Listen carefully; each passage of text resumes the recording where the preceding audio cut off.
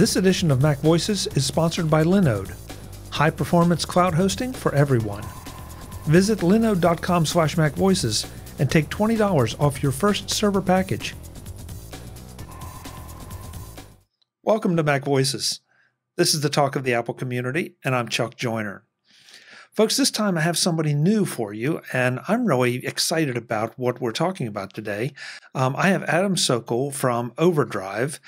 They make the application Libby, and they have a bit of an announcement to make here about some new capabilities of it. Adam, welcome. It's great to see you and to meet you for the first time. Yeah, Chuck, thank you for bringing me on. I'm excited to talk about ebooks and audiobooks and libraries, and so a lot of exciting stuff here. So I can just get right into it if you'd like me to. Yeah, I mean, I have to say I am genuinely excited about this because this brings together a lot of things that I really love. Audiobooks, because I think audio entertainment is so important and so productive at this particular time, even more so than other times. And also the public library system is something that I think is one of the great jewels of our country. And so you guys do something really amazing with that with Libby, and you're taking that even a little farther.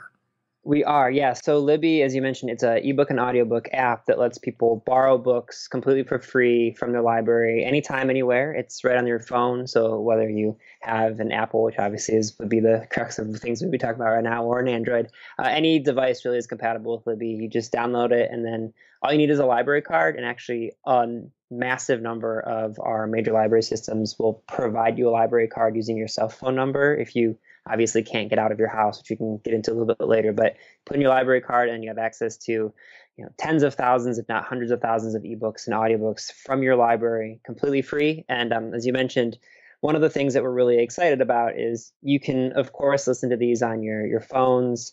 You can use headphones or things like that. But since people are in their houses now, one of the exciting new things we're doing is we have a partnership with Sonos, where you can use your Sonos home audio system to listen to your audiobooks.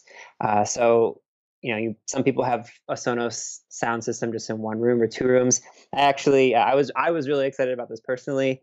When my wife and I built our house about 2 years ago, one of the fixins that I got to put in was we have a full Sonos sound system in our house. And so when this went live, I showed it to her, and all of a sudden, because we both have very similar book preferences, while we're working from home together, we've just been listening to audiobooks all throughout our house, and it couldn't be simpler. You open up your Sonos app, and then in the settings, there's an area where you can add services, and you just type the word Libby in, and then it's right on your Sonos app. You push play, and it's playing any audiobook that you have already borrowed from your library. So anything you've borrowed, you can listen to all throughout your home on any of the Sonos speakers, and it syncs up with your Libby app. So if you're listening, for a while in your home while you're working or making dinner, and then you want to take a dog for a walk, something like that, and you put your headphones in, it's going to sync up right with your phone. So it's just another really exciting way to access content that you have from the library. And like we said, we know that a lot of people are at home right now. A while back, we were really excited about Apple CarPlay, which is another way that you can listen to your audiobooks with Libby. Not too many people are in their cars at the moment right now, so the Sonos stuff was really exciting to be able to offer to people. Yeah, when I heard this, I was really excited because I too am an enthusiastic Sonos owner. I'm not going to tell you how many Sonos speakers I have because it's embarrassing, but let's just say that there probably isn't a room in the house that doesn't have a Sonos speaker somewhere. So. That's great, and so I want to make sure we go over that in a little more detail. So working backwards, I have to select the Libby source in my Sonos application. Yeah. So the first time you want to do this, what you'll do is you'll go to the settings button. So if you open up your Sonos app, it's going to be the one on the far right, and then where it's going to say Service and Voices, and you just tap Add a Service. And when you hit Libby, it's going to pull up, and it'll actually say Libby by OverDrive, which is the name of our company and the app together. And then once you tap that, it's going to automatically be integrated into where you have your My Sonos area, which is the far left button. And then it's available for you there, right next to your Spotify playlists or your Pandora playlists, anything like that. And then it'll just show up where your browse button is in your Sonos app. So, I personally have Spotify and Amazon Music and Pandora, which is a little overwhelming for the amount of music I've got on there. And then right in the middle of those is Libby by OverDrive. So when I tap that, it's showing me all the audiobooks that I currently have borrowed. So like right now I have Dune and a couple of Harry Potter books and a book called The Deep by Alma Katsu, which I'm not going to push play right now because my wife is on a conference call and I don't think she'd be too happy if it starts playing through the whole house. But yeah, once you just tap that add button, it's right there for you. It couldn't be simpler. So it's just like any other audio source. I mean, in my Sonos, I have Apple Music and Pandora as well. So when I want to listen to Pandora, I switch to that source. And now when I want to listen to an audiobook through Libby, I'll just switch to that source. And then I'm able to direct it to the usual zones that I have set up for my Sonos. Exactly, yeah. So our house, personally, we have a family room zone and a den zone and then a kitchen zone. Where I'm like you, I shouldn't admit how many Sonos speakers I have throughout this house. But and then we actually have a rooftop deck zone. And so I can put them to all of them or just the area that I happen to be in at the moment. Yeah, it works just like any other application that you have in there. And then a few just kind of little simple things you can do. You can go back 30 seconds or you can go forward 30 seconds. You know, one of the things about audiobooks that people like to be able to just kind of toggle back just a little bit to see anything that they, you know, if you zone out for a sentence or two, which I am prone to do every now and then. So yeah, it's just as simple as that. And then anything, like I said, it's anything that you have borrowed as an audiobook, it's going to show up right there for you and you'll be good to go. So like I said, I want to work backwards. So that's that's the Sonos part. So the Libby application for your public library. Yes. So you're right. I mean, usually if you just walk into any public library and can identify yourself, you can get a card pretty much. Yeah. But in these days, not only can't we get out of the house, or at least we're not supposed to get out of the house, but the libraries aren't even open. So that's something I wanted to ask you to address, you know, how you're working with libraries to make both Libby and this new Sonos capability available. Yeah, so one of the major benefits of our service has always been the fact that you can access it 24/7, anytime, anywhere. And so we like to tell people, if you were to come into our office, we have this huge global map and it shows you where circulations or checkouts are coming from. And sometimes it'll say something like Cleveland Public Library, but the dot will be in China. And that's because that person is in China, but they're using their Cleveland Public Library card. And this is all to say that no matter where you are in the world, if you have a library card, you can download Libby and you have access to our service. So we work with about 44,000 libraries and schools, and it equates to about 90 to 95% of the U.S. population. So if you are in the United States watching this or listening right now, just download the Libby app and then search. You can even just search for your zip code if you're not familiar with, you know, what your library system might be. So I live in a suburb of Cleveland, and it's technically the county. So it's Cuyahoga County is the library. But just put in your zip code. It's going to pull up the one closest to you. And I mentioned the library card. Like you said, under a normal circumstance, you could walk right into your library and get a library card. And they would just ask you for, you know, whether it was a cell phone bill or just basically proof of where you live. What we're doing now is we have over 100 major library systems that are using our instant digital card service. And so what that means is when you go into Libby, if your particular library system is one of the systems who makes this available, it'll ask you if you have a library card. And if you say no, it's going to say, would you like one through your cell phone? And then all it does is a third-party service just confirms that your cell phone is within their service population, and then they'll give you a library card using that cell phone number, and then you have access to, again, depending on how many titles your library has, and imagine walking into New York Public Library versus Los Angeles Public Library. They're going to have slightly different collections, and that's the same thing with the digital service. Libraries pick and choose what content they want to make available. So with all of the physical libraries being closed right now, a lot of them are really focusing on their digital content because they are aware that their users, whether they are parents or they're, you know, single, or they're, you know, 75 years old or they're 13 years old, they know that they're using this service digitally right now. So you're going to find content that's available.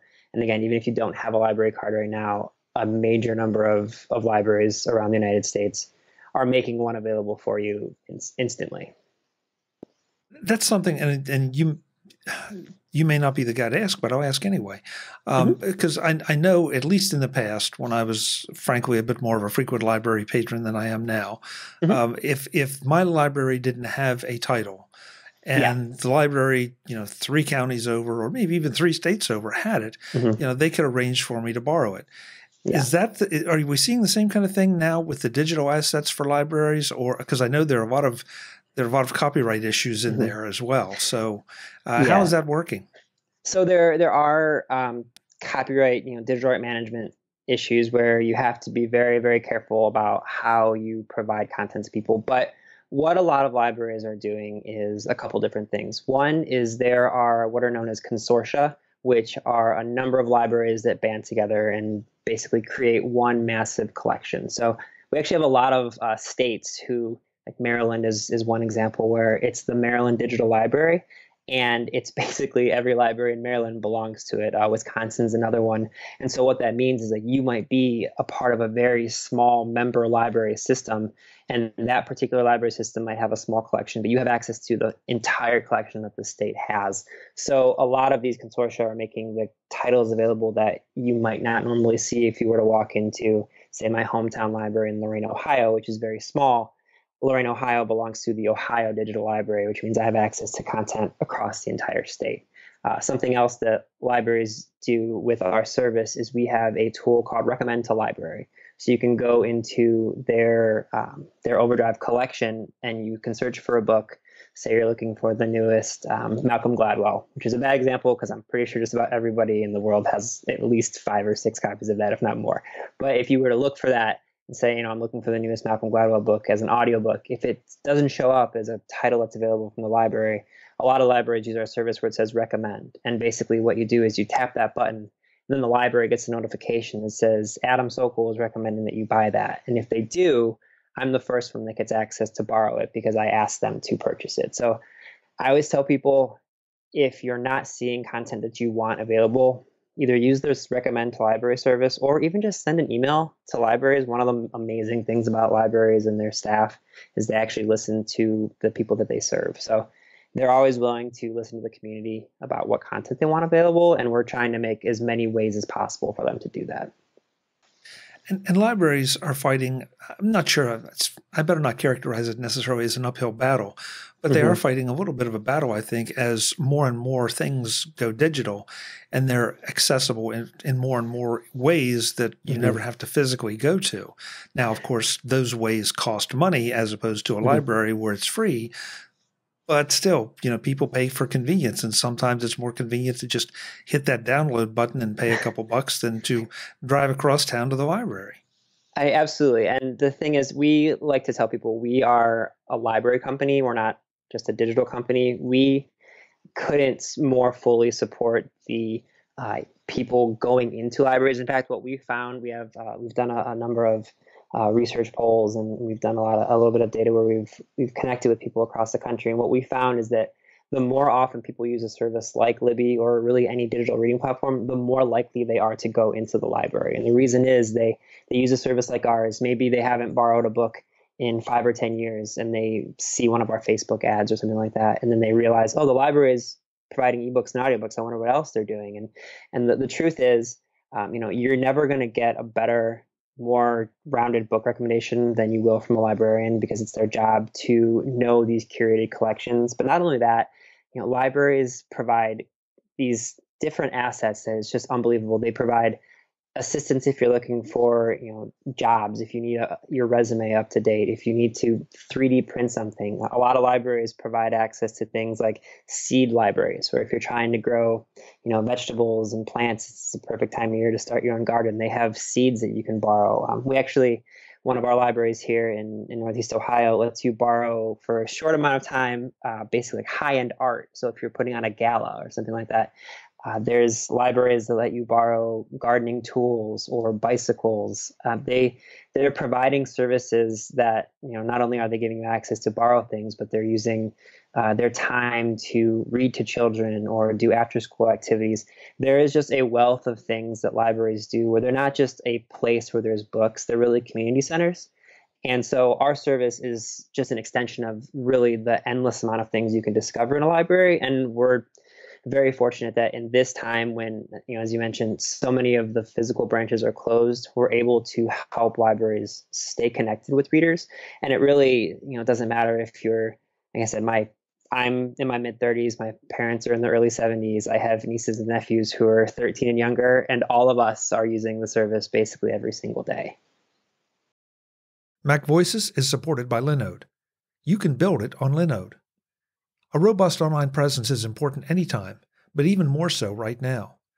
You need your website or your hosted services to be as stable and secure as possible, but you also need to have those services as responsive as possible. And that's why you need Linode. If you already have a site, take a look at how long it takes to load. If it seems slow, you should look into Linode. Their native SSD storage, 40 gigabit network, and industry-leading processors make sure that your site will load as quickly as possible. And a fast-loading site means more business. If you're looking to build a new site or deploy new services, you should look at Linode for the same reason, but also because of their 10 worldwide data centers, so that your site can be hosted where it needs to be, not where the service provider thinks it should be. And you want to be sure that your site is easy to keep up. Linode makes deployment and maintenance easy with their tools to provision, secure, monitor, and back up your server. And that's just the beginning. So right now, go find out what Linode can do for you at linode.com/MacVoices. That's Linode, linode.com/MacVoices, and take $20 off your first server package. Linode.com/MacVoices to take $20 off your first server package. Get started now and have your new server up and online in no time. Thanks to Linode for their support of MacVoices. Yeah, and I think that, and with absolutely no disrespect intended, I think there was a time that library science was seen as a little bit stodgy and a little bit old, and that has evolved so much. I mean, the old card catalog system that you were probably used to going into, maybe depending on what age group you are, and flipping through the cards, and that's gone. Now it's all digital. It's had to be, because now there's the amount of information that's out there is so much, and library science is just now in a very exciting, very cutting edge kind of place to work and be. Yeah, one of my favorite things to do is going to our these conferences that we do frequently, these major library conferences, because you get a chance to see that there really isn't a quote unquote stereotypical librarian. People think of like you said, a kind of an old stodgy person with glasses falling off their nose, and they've got blue hair and they're shushing you. But it's, you'll see a lot of blue hair actually, but it's usually because it's dyed blue. But you see people of all ages, of all backgrounds, and really what they have in common is they are champions of literature, and they want people to know that they are there for them in any facet that they might need. And it's such a powerful tool to have a Master of Library Science. And in fact, at OverDrive, we have a lot of librarians that are their staff librarians, and their job is to help curate content for the libraries, to work with publishers to make the content available. It's a joy. I like to tell everyone I'm librarian adjacent because I've been there for almost a decade, but I don't personally have a Master of Library Science. But it's such a impressive thing to see all of the different ways that librarians help out our communities every single day. This is one of my two dogs who likes to join conversations quite frequently. He's welcome. He's welcome. Oh yeah, yeah. It's sometimes I think that those of us that have been around for a little while don't realize how much some of these things have changed until you walk in and it's like, wow, this is not at all the library that I remember as a kid in high school or college even. It's a whole new world. Yeah, they have what they like to call maker spaces, which are just these like little hubs of creativity. And like I said, whether it's a librarian who's helping someone with an after-school project, or it's someone who's helping, a high-level executive put together a presentation and to help with a merger. Like, there are countless ways that librarians are really connecting people of all ages, and it's not only those types of things they provide. I mentioned reading to children and stuff like that, but our local library here where I live in, they do a weekly farmers market. And then later on in the week, they do a weekly concert, and it's always with a local band, and it turns into like a little street festival, and it's always centered around the library. And it's always free to the community because your taxes are what's paying for it. And it's such a powerful thing. And like I said, it's something where the digital version is just a branch of it. But I mean, it's been amazing for us to see over the past couple months since everyone's been staying at home. I mean, we're seeing like an 85% increase in the users from the digital version. And it's these people who are at home and they need something to read, and they're realizing that, like you said, it can be really easy to push that purchase button on an ebook. And of course, if you have the means to do that and you want to support, independent publishers and independent bookstores and things like that, that's an incredible tool. But if you don't have the means to do that, you can always access the library and you can always access it digitally. And what we found is a lot of people, and I'm one of them, is I'll read a book from the library and then I'll end up buying all of the books from those authors that I like. So it actually ends up costing me money to use one book from the library. But it's a discoverability tool that you wouldn't, you'll take a chance on a book or an audiobook from an author that maybe you've never heard of because it's free. And then you'll end up and you'll go back and read their entire collection and purchase that content. So what libraries do is just it's such an amazing thing that, more and more people are taking advantage of. But it would be our dream to see 100% of citizens using it whenever they can for whatever thing they may need it for. And the thing I like about what you've done here with Sonos is that up till this point, pretty much, I think listening to an audiobook is a solo experience, Mm-hmm. or maybe, shared with one or two other people in a car. Yeah. But now you can have the audiobook playing throughout your house. You can be doing other things, productive things, Mm-hmm. doing the dishes, cleaning out the garage, whatever you need to be doing, and still enjoying the book. So it makes those chores easier. And you're still, like you and your wife are doing, I love that fact that you both can listen to the same book and then have that common experience and discuss it and share it and get the most out of the book.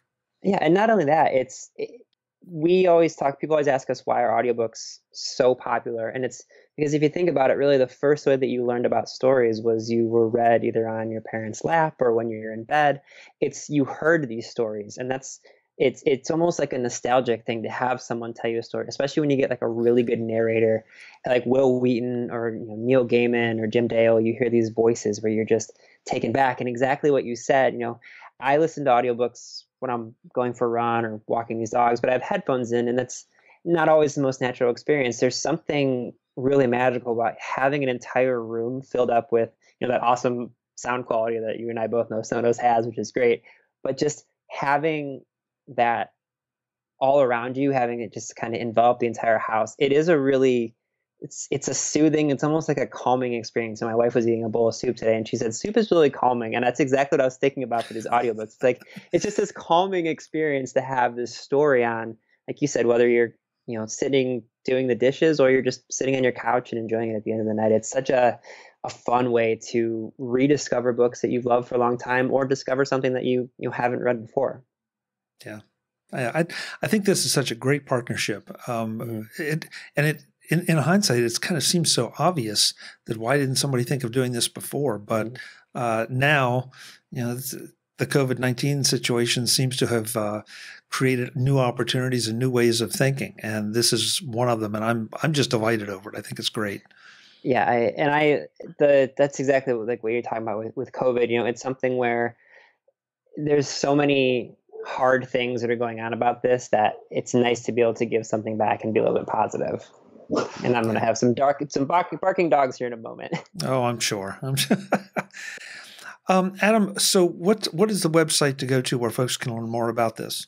Absolutely. So if you go to meet.libbyapp.com, you'll get all the information about Libby and everything that we have going on there. And then we have information about Sonos there. And then you can also go to overdrive.com and see basically everything about our company and all sorts of content and all sorts of good stuff. So yeah, meet.libbyapp.com is going to be a perfect place to go. Or you can just go to the App Store and download Libby and then the Sonos app if you have it, and we'll be right there for you. Perfect. Perfect. Adam, thank you for the time and for introducing to this. I one more time, I think it's a great partnership. Congratulations on pulling this off, because I'm sure it was no small consideration to get all the back end agreements done. So good job. Yeah, thank you so much. Our developers are really world-class people, and we're excited to be able to provide this to people, in their homes and give them another way to experience audiobooks. Definitely. Come back anytime. It's always fun to talk about this stuff, and as things develop, we'd love to have you back. I would love to come back and chat. I'm always happy to talk about books and libraries. Terrific. Folks, I'm Chuck Joyner. This is MacVoices. Support your local library, and this is a great way to do it in these challenging times, because it means that you're getting more out of the library. They're getting to introduce you to new things. It's a win-win all around. Until the next time, and as always, thanks for watching. Visit MacVoices.com for show notes and to connect with Chuck on social media. Get involved in our Facebook group or like our Facebook page, and get more out of your Apple tech with MacVoices Magazine, free on Flipboard and on the web. And if you find value in it all, consider supporting us through either our Patreon campaign at patreon.com/MacVoices, or by making a one-time donation via the PayPal link on our front page and in the show notes of each episode. You will join these fine people who help bring you MacVoices.